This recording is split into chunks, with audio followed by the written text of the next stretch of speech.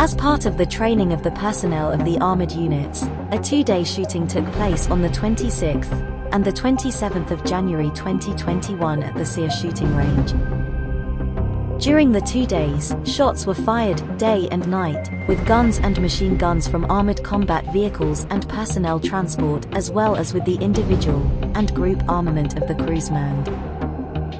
This activity is part of the second training cycle of the National Guard, which emphasizes the group training of permanent executives, contract soldiers, and service soldiers, under conditions similar to those of the battlefield. The two-day shooting was attended by the commander of the National Guard, Lieutenant General Democritus Zavakis, noting the high level of readiness and morale of the staff.